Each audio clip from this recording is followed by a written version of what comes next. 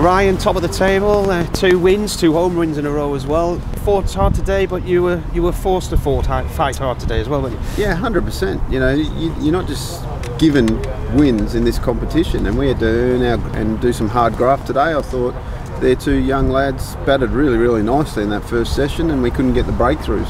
I think at times I reckon we lost our way a little bit with probably too much short pitch bowling. But again, blokes are trying things, and they're trying to, get over that whole thing that, getting results here at Riverside is hard work. And mate, 2 wins from 2 here doesn't seem so hard. Do you think the pitch lost a bit of its pace today as well, or not? Well, it could be, but again, this is a day 3 wicket where it probably should be at its best for batting. So, look, I think it doesn't help when we've had moisture on the outfield, so the ball gets softer. But mate, in the end of the day, we're getting results here, so I think it's a great wicket.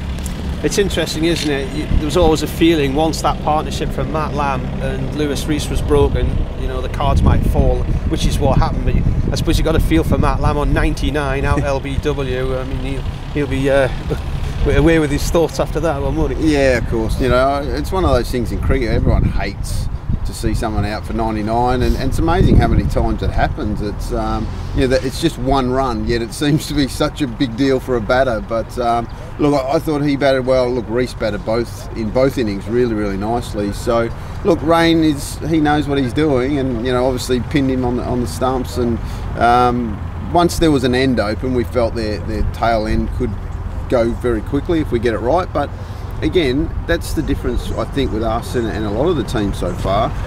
We've got some fast bowlers who are genuinely aggressive, and Potts and Cass, and tail-enders don't really like facing them. So I thought Potts at the end was fantastic.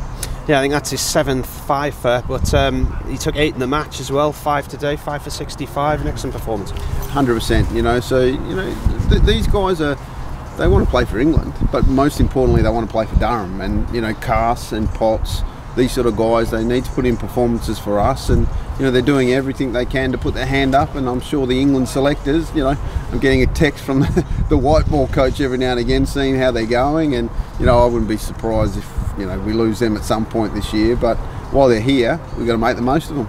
Yeah, you have a week off now, top of the table. It'll change, no doubt, by the time you come to play Yorkshire here in a couple of weeks' time. But sadly, the news not good today about Matt Kuhneman. Hurt his back last week at Cardiff and is having to return to Australia. Yeah, that's a real shame for us, because obviously he's been such a big part of this team. He fitted in so nicely. He's one of the real lads, and the guys are going to really miss him. So that's disappointing. But again, we know that in a long season of county cricket, you're going to have injuries.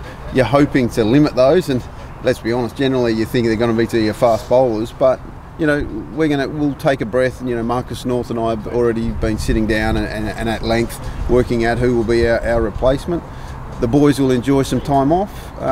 We'll come back next week. We're actually going to do white ball practice. We're going to get into our white ball season to change it up a little bit, and then we'll prepare for what I think is going to be an unbelievable game, because in all honesty, I think Yorkshire are a Division 1 team. They could have Joe Root, Johnny Bairstow, these sort of guys, and we want to find out if we're good enough to play in that first division, and we have to beat teams like Yorkshire. So I think it's going to be the ultimate challenge, and we're going to be ready for it.